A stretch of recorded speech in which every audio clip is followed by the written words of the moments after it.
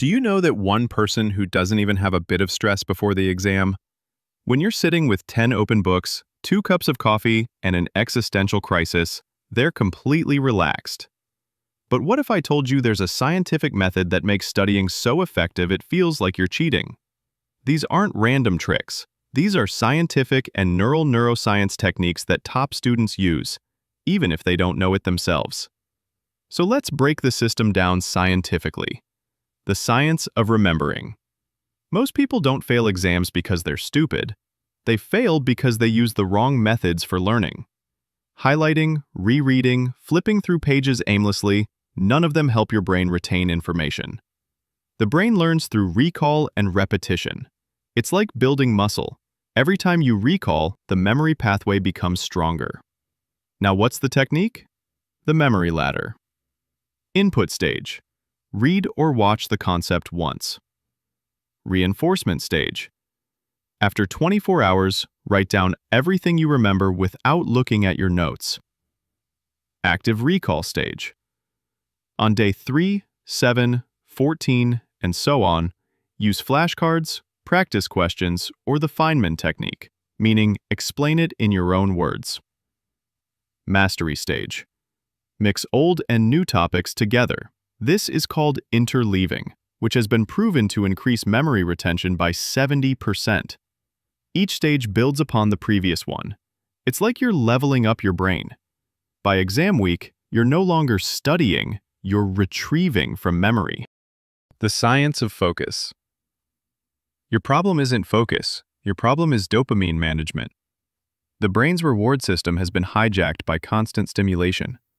Instagram, notifications, and random dopamine rewards.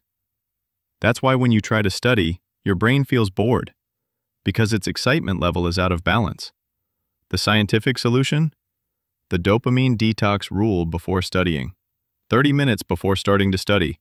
No phone, no music, no social media. Let your dopamine level return to normal. Then start your session. Your focus will increase tenfold. Use the upgraded version of the Pomodoro method. Instead of 25 minutes of study, do 50 minutes of deep work, plus 10 minutes of recovery. After every 3 cycles, take a 30-minute break. This pattern aligns with the ultradian rhythm, the natural cycle of focus and recovery that successful people and chess masters use. Your brain isn't built for 5-hour study marathons. It's built for short, intense sprints. Environmental tricks. Trick your brain. You can't expect your brain to focus when your environment is full of distractions.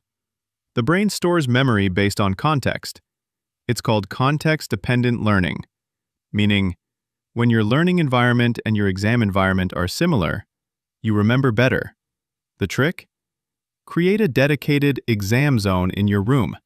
Same lighting, same desk setup. Put your phone somewhere you can't see it, because visual cues cause distraction. That space becomes your neural key. When you sit there, your brain understands. It's time to focus.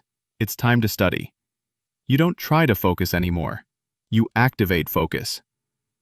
This isn't motivation anymore. It's conditioning your brain. High retention formula. Let's move on to the final exam formula.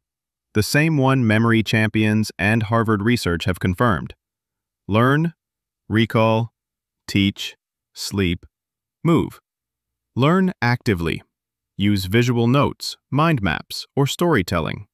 Don't just read, engage with it. Recall. Close the book and challenge yourself. The brain only grows when it struggles. It's called desirable difficulty. Teach. Explain it to a friend, a mirror, or even your cat. When you teach, your brain divides information into logical chunks. In practice, this is called the Feynman technique. Sleep. During deep sleep, your brain replays learning patterns. Lack of sleep equals losing all your effort. Move. Just 10 minutes of walking increases learning by 30%. Exercise releases BDNF, brain-derived neurotrophic factor, which acts like fertilizer for memory. If you do these every day, your learning will shift from short-term anxiety to long-term mastery. Exam strategy. the cheat that's not a cheat. Let's move to exam day, the place where others panic but you stay calm. Pre-exam activation. 5 minutes before the exam, quickly summarize everything on paper.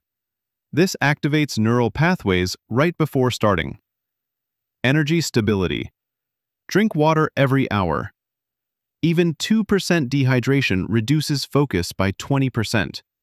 And remember, energy drinks are forbidden. They boost concentration at first, but then cause a sharp crash afterward. Strategic reading. First, just scan the titles and structure for an overall understanding. Second, focus on the depth of the concept. Third, active recall plus problem solving. During the exam, start with what you already know. This creates confidence and momentum. It's a cognitive bias that boosts your entire performance. This isn't cheating. You're using human psychology to your advantage. So when someone asks, "How are your grades always so high?" don't say, "I studied more." Say, "I studied scientifically."